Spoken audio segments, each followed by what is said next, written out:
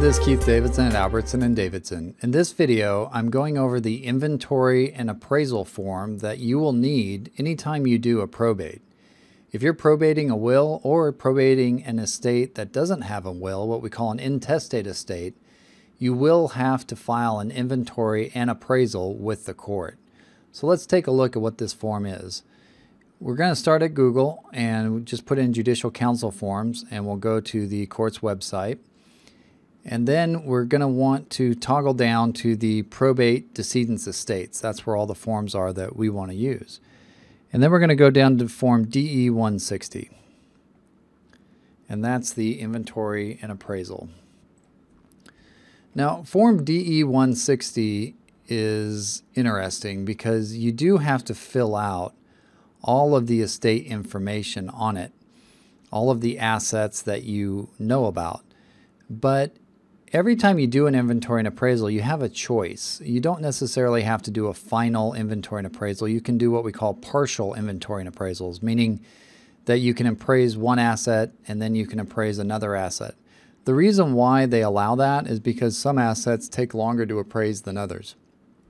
And so sometimes you want to do an appraisal of the easy items first and file that with the court so that everybody knows what's happening. And then you can do the more difficult items as time permits. We're going to start off here by putting in our name and address information. So if you're doing this and you don't have an attorney, you would just put pro per after your name. But for those of us who are attorneys, we would put in our name and our state bar number.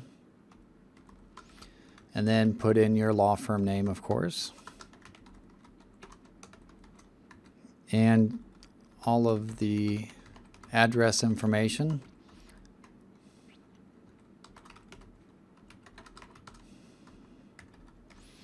You also will put in your phone number, fax number, email address, all of that good stuff. I'm not going to spend the time doing it here, but you certainly can. And then you're going to put in who you represent. So again, if you're doing this on your own, you can just put your name, Keith Davidson representing Keith Davidson. But if you're an attorney, you'll put in the name. And then we need the court information. So whatever county you're in, you would go ahead and type that in here. And then go to the court's website. Find the street and mailing addresses, and sometimes they are different. So make sure you get the right ones, and then just make sure you include them in your form. And then you're going to put in the branch name if you know it. If you don't know it, you can go look it up. If you still can't find it, you can just leave it blank. This is going to be the estate of Bob Smith. And we're going to call this decedent. You'll notice that you also have the choice of conservatee or minor. An inventory and appraisal is used in conservatorships and guardianships too. It's the same form, works the same way. We just happen to be doing an estate, so we'll click the decedent box. And then you're going to put the case number where you want to have this filed in. Make sure you have the right case number. And they want the date of death of the decedent if you're dealing with an estate, or the appointment of the guardian or conservator if you're dealing with a conservatorship or guardianship. So we're dealing with the decedent, so we're going to put in a date of death of October 1st, 2018.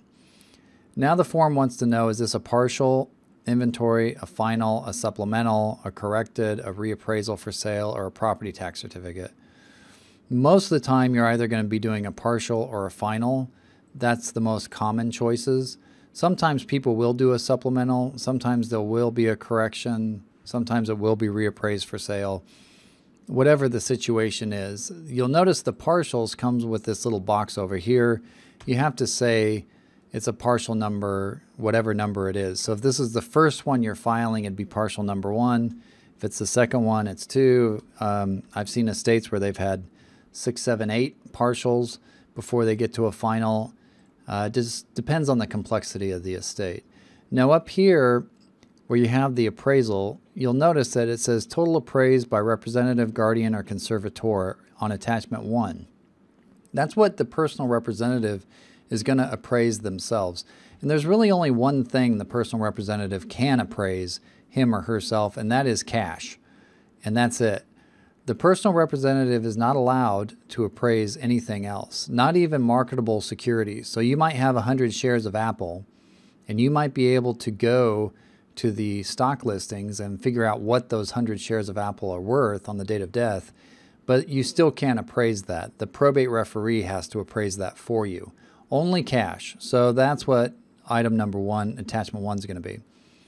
Number 2 is the total appraised by the referee, attachment 2. And again, that's what the referee is going to do for you. You will be assigned a referee by the court when you open your probate matter, and that's the person you're going to have to send this form to once you're done filling it out. You're not going to fill out these amounts right now. These amounts will be filled out later on once the assets are appraised. Now we're going to go down here. So attachments 1 and 2 together with all prior inventories filed contain a true statement of all or a portion of the estate. So this is where you need to state that either these are all the assets or these are only partial list of the assets. Number 4 is pretty rare. This is where no probate referee is required. I suppose if you had an estate that literally is only cash, then you could click that. Or if there's a special circumstance and the court orders that there is no probate referee required, it very rarely happens. The court does want to know about the bond, so if there's a bond, you're going to want to list that here. The reason why the court wants to know about the bond on the inventory and appraisal is because the bond is typically set based on the value of the estate. So if you started off the estate with a bond of $10,000, but then it turns out that you have $100,000 of liquid assets, then the court's going to want to increase the bond. And so you have to put that down here. So for example, the bond filed in the amount of $10,000 would either be sufficient or insufficient based on this appraisal. So the court wants to know about the bond. And then we have the declaration by the probate referee. So this is where the probate referee is going to sign the form saying everything that he appraised or she appraised on attachment 2 is true and correct. So there's a lot going on this form. It's a really simple looking form, but you as the personal representative have to sign your piece. You have to sign a piece about the bond.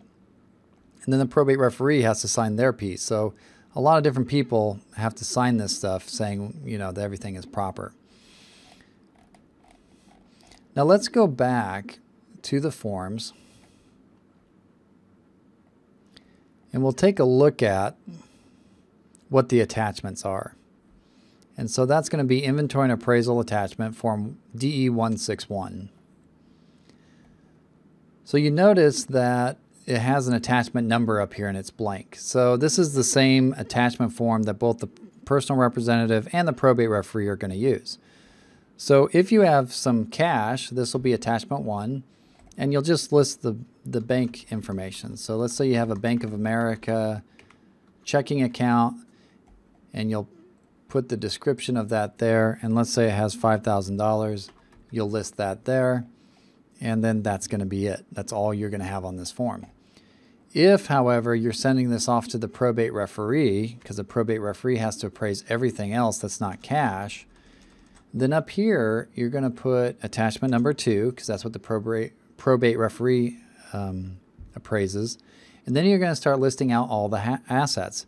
So for example, maybe you have a building that's part of the estate. I'm going to use our address as an example. I need to have this appraised because it's real property. So I'm going to put a description of it here, and then I'm going to leave the value blank because the probate referee will fill that in. And then if I have something else, I'm going to list that here. And I might say 100 shares of Apple stock.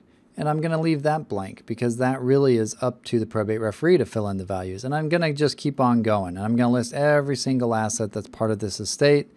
And I'm then going to mail the entire form along with this attachment to the probate referee. And the probate referee is going to come through and fill out these values for me and then send it back to me and with the signature.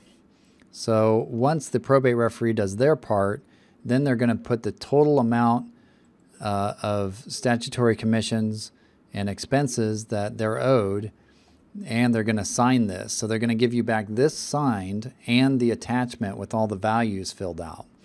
You're going to use those values that they give you to fill out number 2, which is the total amount of assets on attachment 2. And that will be the value that you put in here. You can't do that until the probate referee gives you the form back. Also, the statutory commission is based on a percentage of the assets. So the probate referee gets paid a percentage of what they appraised. And so the probate referee will tell you how much they're entitled to in terms of a commission and whether or not they have any expenses that they're entitled to have reimbursed.